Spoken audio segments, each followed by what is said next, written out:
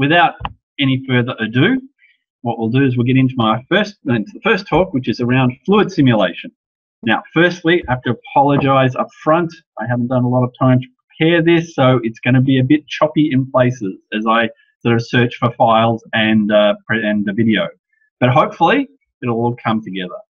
So, starting with the actual end product. So, this is what I actually produced. I was a good friend of mine runs a company called Campaign Coins, which for role-playing games, they're actually little metal coins that you can use and trade. So when you get gold pieces or Electrum or whatever else, for whatever game you're playing, you can actually physically get them. And he was engaged by a company, I think it's called, the Black Hat Games, I think they're called, that do a game called Fate. And so he created a Kickstarter campaign, and he asked me to actually do the actual intro video. So what I'll do is we'll just play that for you now. So let me just set up sharing for this. There it is. Okay, so hopefully everybody in the world is seeing the video. We'll just let it go now.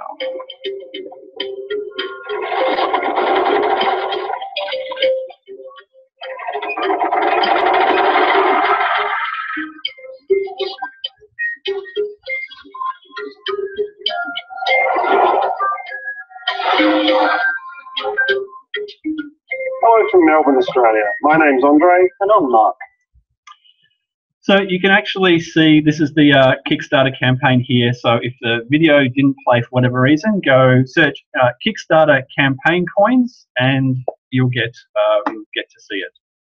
So we're back again. There's also a chat function here as well, but we probably won't pay too much attention to that because otherwise that will distract from me actually speaking. So, right. So that was the final product. And that took about 6 weeks part-time doing work because the fluid simulation turned into an absolute nightmare. So Blender's Fluid Sim is great. It's really powerful, but it has a couple of things that can be really counterintuitive, and it can be a bit of a challenge to get a consistent result. So like all good projects, when we started out, we started by actually giving an idea of what it was going to look like. So let me just share the screen for that so you can see it.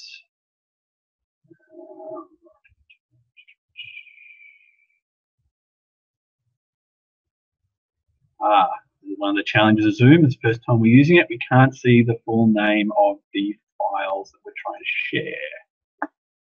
So I think this is correct.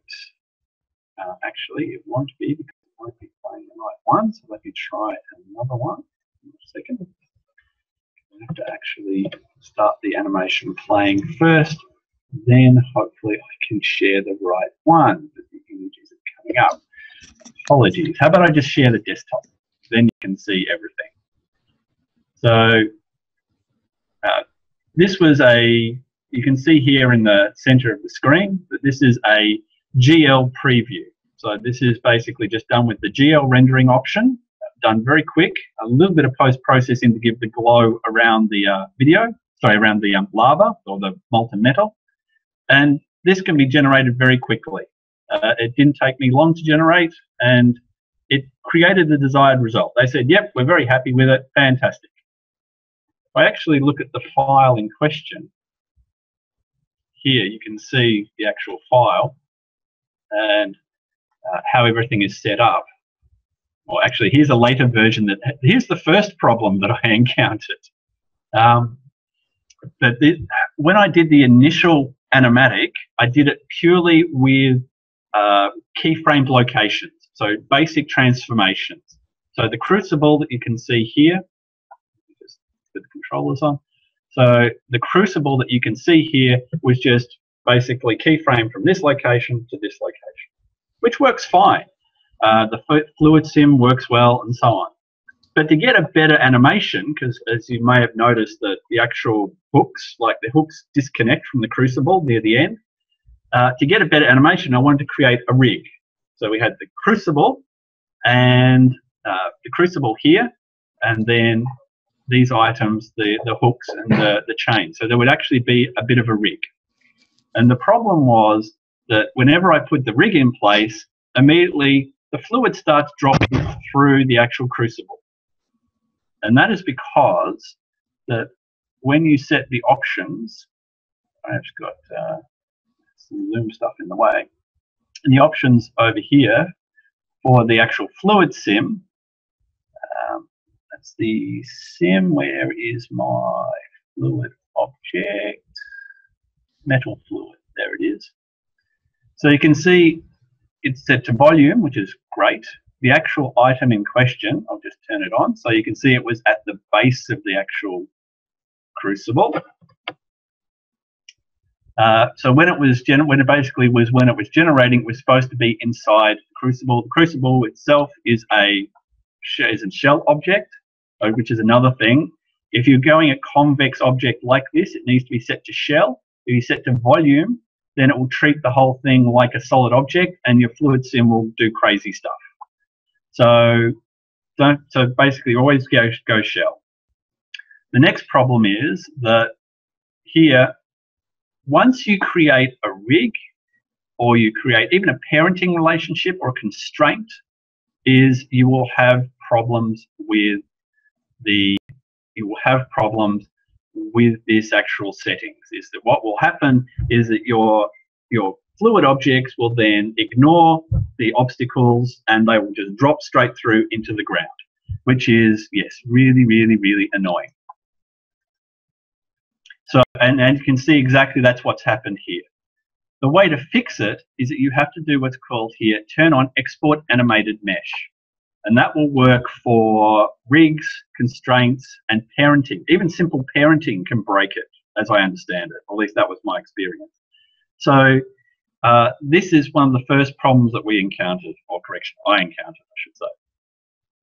The challenge has been, it's like once you get the export animated mesh, is it then changes, it actually changes the behavior of the fluid. It seems to work differently. And I had to do a lot of messing about to try and get the fluid to actually flow correctly. And one of the ways that I did that was actually, I'm not sure if it's in this file. Let me just see if I can open another file. Another one open. Yeah, here's a later version of it. This is probably pretty close to final.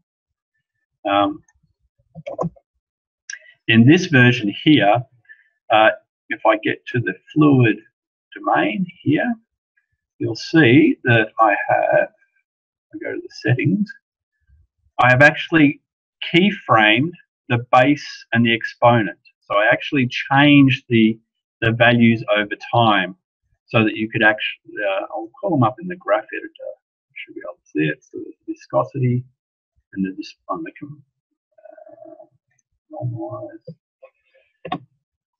So you can see I've actually, so there in the green line is the viscosity exponent, which is this one here, and the base is the red line here. So I've actually changed the viscosity and the exponent, or basically I've just changed the viscosity over time to get the result I want. So it's very low to begin with, so that it stays in the crucible.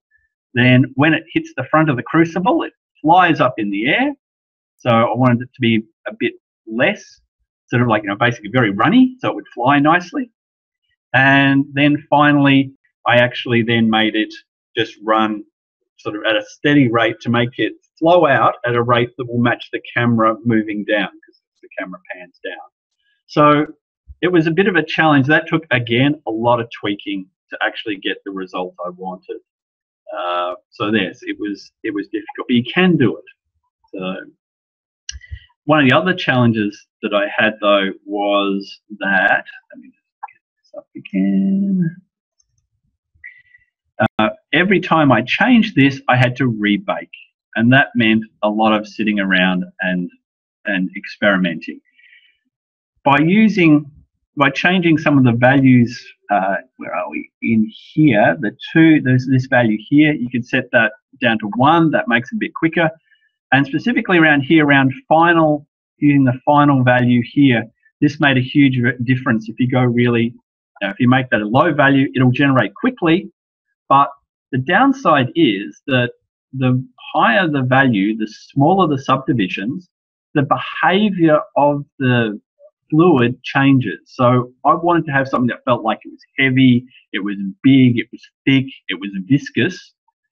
The more I turned this value up, the final resolution value, the more it broke up, the more sort of like little particles got created. So in the end, because I did some tests where I was running 400 on the resolution here rather than 256, and it actually stopped looking realistic. So sometimes the solution is not to just turn the resolution up. Sometimes you just have to accept that you have to deal with this challenge here. Let me just check. How am I going for time? Cool, we're doing well. So after a while, after a few versions, I got to the point where,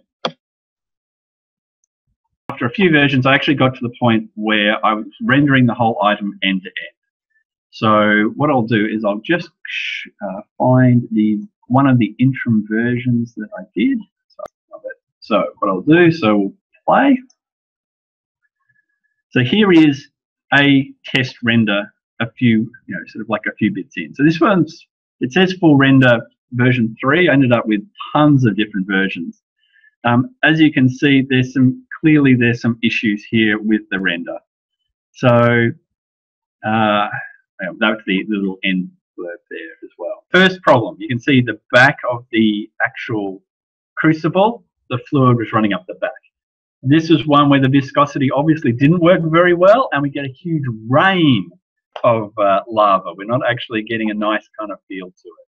There's some other artifacts and so on, and so you get that nice little, yes, I know it is very cheesy, the white line across the coins and across the logo, but that's what was requested by the client. So that's what happens. So hopefully you're seeing this, and this is all working. But you can see there are lots of problems. The actual, so if I go here, you can start seeing, I've stopped it. You can see that the fluid is running up the back of the crucible. And no matter what I tried, I could not stop that happening. I tried a number of things, like you can give the fluid an initial direction, but that didn't seem to work. I tried something which actually I'll show you what I tried that did not work. So if I put this back to 3D view, is on the actual fluid object. Where is it? Fluid object, inflow fluid. There it is. So you can see it at the back there of the crucible. You can actually keyframe the enablement of the actual, whether it's enabled or not. And so I thought a really great way to solve my problem was that I would just basically disable it until the fluid got really close. You can see that, where are we? So the challenge was that I wanted to basically disable it until the crucible came in and started swinging. Then I would enable the fluid, it would fill up, and just as it hit, it would then splash up nicely and come back down. It would stop the problem of, as it was running forward, the fluid running up the back of the actual the crucible. Unfortunately, the problem is that when you turn off the fluid in the actual thing, on the domain, if the domain has no fluid in it, it renders as a solid box. So that was bad. The way I tried to fix it was to I put another little bit of, I'll just show you what I did. Zoom again.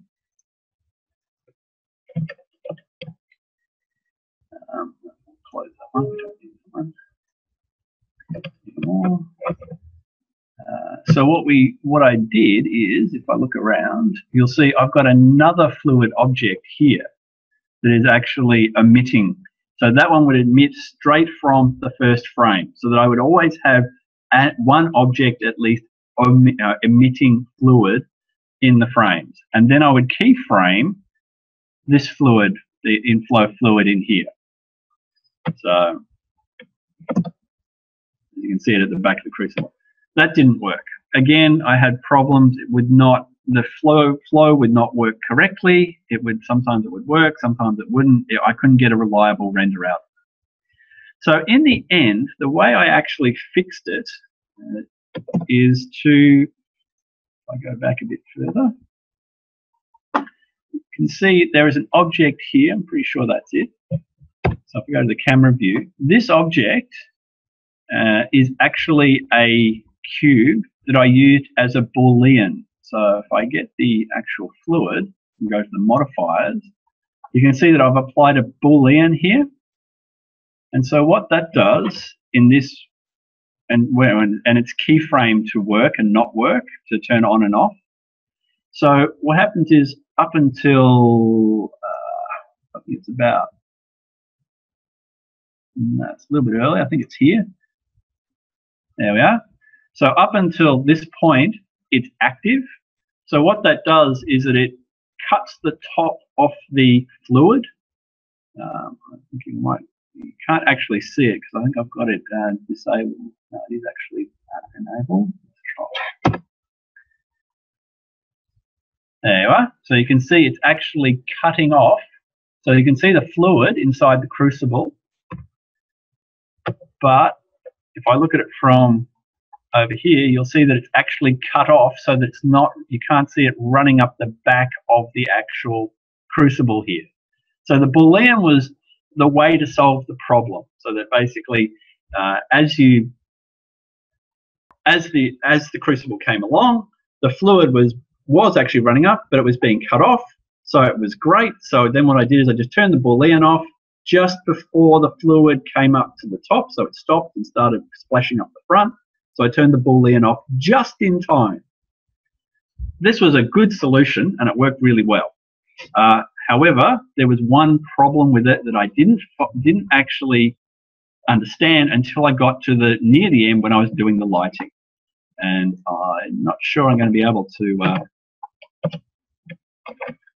do this quick enough, but we'll see. Is that on this frame, so it cuts it out. On the next, what mode have I gone into? I've done something silly. There we are. So on this frame, the lava is not visible. On the next frame, the lava is visible. Actually, this might be not, I don't think this is the final version. That doesn't look quite right. It's not far off it. The problem is that this actual material, the actual material for the lava, is an emission as well. So it's giving off light in the process of actually being rendered. So what happens is that suddenly the object which is on the bottom half of the crucible and giving off light, so giving it a nice little sort of glow, which was something I was very happy with, suddenly it ramps up because now the materials, or the fluid is right near the top of the crucible. So I had to find a way to solve that. And luckily, my client, again, wanted a very cheesy kind of introduction. And so as a result, I could put some sparks in there. So the actual sparks, I'm not sure if they're visible. They should be around here. Let's see. No, maybe they're not visible. But they are, if you remember seeing the actual real video, you can remember there was sparks. And so I could cover up the change in lighting by the spark burst. So that's how I solved that problem. I was lucky because that may not work all the time. So that's pretty much a lot of the challenges I have with the fluid sim. Now, the fluid sim is being replaced at the moment. There was a Google Summer of Code project that was done to integrate a set of fluid simulation libraries called, I think it's called Mantaflow. I know Google Summer of Code is actually just wrapped up, and the developer had a lot of troubles actually getting the libraries to work with Blender. So I don't know how long it's going to be before it will actually come into the master, into Trunk. Actually, no, Trunk's an SVN. Don't worry about that. Before it actually gets put in. to an actual final release. But hopefully some of these issues will go away when this actually happens. One thing I might just cover off very quickly is just how I did that actual cheesy aspect to it, because one of the things I actually do like compositing quite a bit, and so there's a couple of tricks I used here to make life a little bit easier for me. So the actual, let me just share the screen again. So you can see here that I actually have a number of different scenes that are used for the different layers as such. So Cave BG is just the background. So as you can see here, this is just the background for it.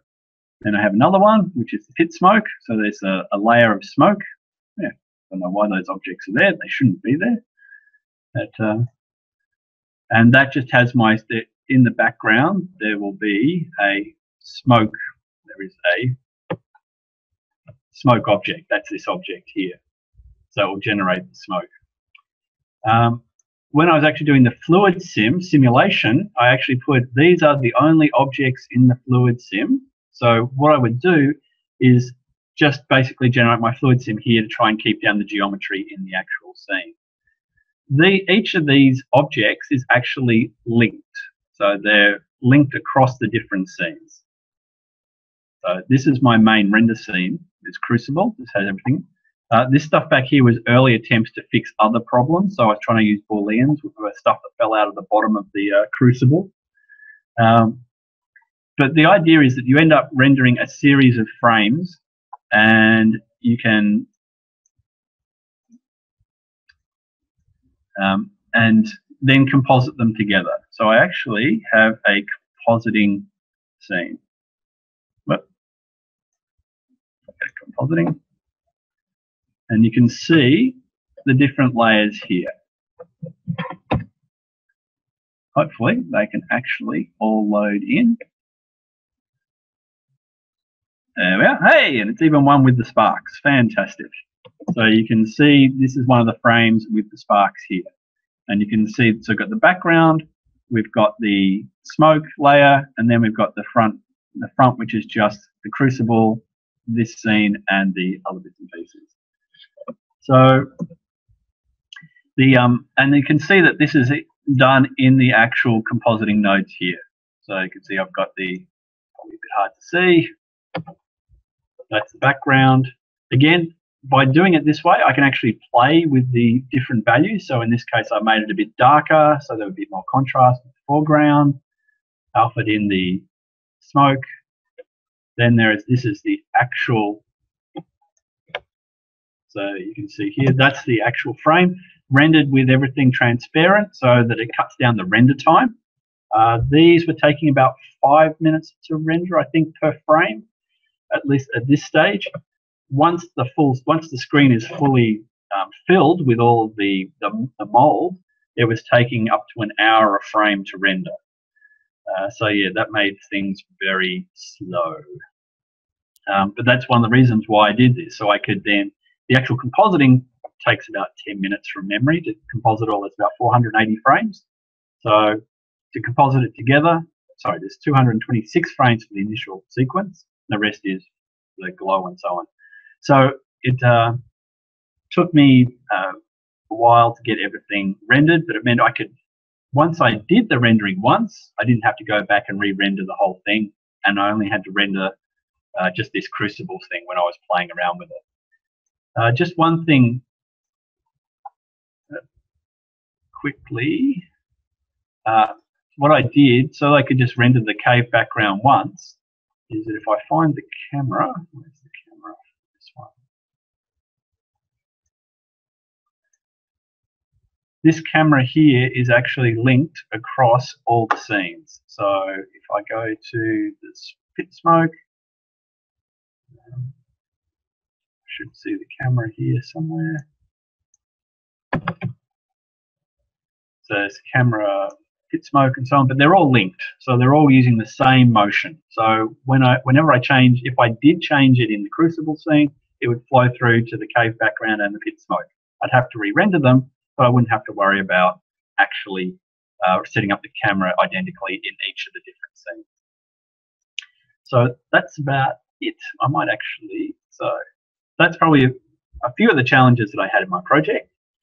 Okay, so what I'll do is I'll show you how I did that flash across and how I did the little sparklies as well. Because the sparklies are, I actually did the sparklies in the video sequence editor. So I'll show you how I did the sparklies first.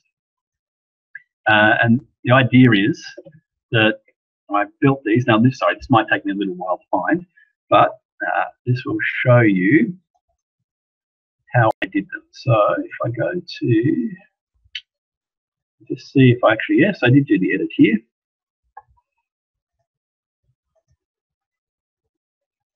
So this is the actual sequence, and as you can see, we've got, these are the actual frames that we generated.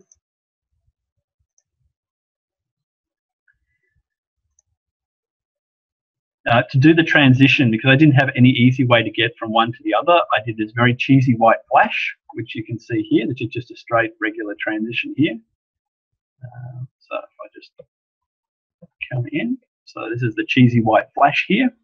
And then you have the rough scale logo. So again, this was an asset that was provided. Let's move that because it's probably appearing. So this was an asset provided by the Campaign Coins team. Now, what you can see is what I've got here is two other strips, and there's this little glare sequence here. And if I move there, you can see, so that's them appearing there and there.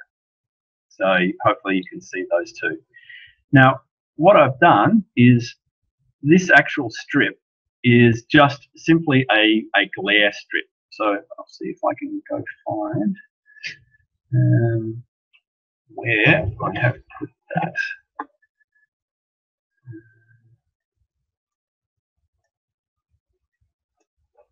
Sorry about this. Where have I put this? I may have actually put it way up here. Utility, there it is. Glare dot. Glare sequence. Oh, of course, it's actually a set of PNGs. And you can't see it very well on a white background either. let's actually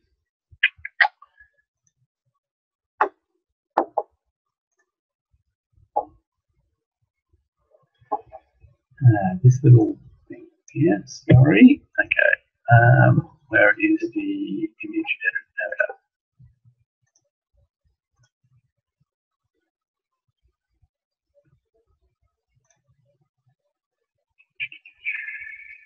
We have a question. We have a question. Let me just so there we are. So you can see that I've got this glare dot here, and unfortunately I can't play the sequence because it's a PNG sequence. So you can see the PNG sequence here, and basically what it does is, so it's from a little bit back to a little bit. So it basically grows and shrinks. The other thing I think that grows and shrinks, or was it rotating? It's rotating. Sorry, it's just rotating. To actually put it into the sequence, so I added these 24 frames here. I then used the image offset here to actually position them. So if I drag this, you should see, hopefully, that it's disappearing off to one side or another. Now it's coming back the other way. So I positioned it using those image offsets. Let me just put it back. The other thing I did, so I had two of them. To make them come up and appear, I just basically played the sequence and I offset the sequence. So that's the way I made those two. So that happened in the video sequence editor. Anyway, so that's how I did the little glary things. So the question is, how did you like using the video sequence editor? And did you miss anything from other editing software or run into anything new? I quite like the video sequence editor, and I use it on just about all of my productions. So I actually try and do everything in Blender where possible. Some of the things that I found a little bit challenging is that trying to stack effects sometimes doesn't make sense. there's sort of two ways to do effects. You can do a classic. So if I just duplicate that, come on, over here. So I select this, add an undo that. Thank you. So if I add an effect, say just a gamma cross. So now what will happen is it will do a gamma cross from this one that was selected first to this one. And that works fine, but when you try and stack 3 or 4 of those effects, because what you need to do is if you want to do another effect, you have to do it on top of this gamma cross effect. And then depending on what's at the top level will depend what you get. It can get a bit confusing. And you don't always get exactly the result you want. So I found that is a little tricky. I prefer it that was just straight. There's another way you can do stuff, which is on this one, we just basically keyframe the opacity. So as you can see, this is actually keyframed. And then use an alpha over here as well. So I found that using that method can be easier than using the standard sort of like selection and effects. And then that kind of works better because then you can stack them all on top of each other. So that has worked better for me. So yeah, cool. Yeah, as far as that, there are some actual moving around things that I miss, but a lot of them are available through add-ons. So I use this jump to cut add-on. I'm pretty sure it's a standard one. I think you can download it if it's not standard. But I use this all the time. I find it really handy for jumping between cuts, setting the ins and outs, and then just basically setting the start and end. So I use those buttons I use all the time, and I find them really handy. Cool, awesome. Thank you. So thank you for that question from Durand.